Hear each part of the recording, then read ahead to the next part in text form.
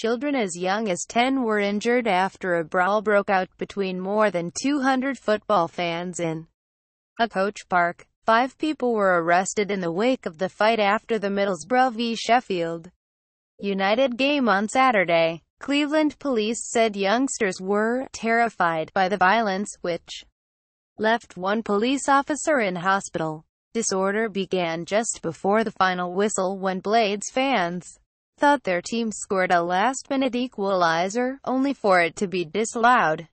Those held remain in custody while inquiries continue.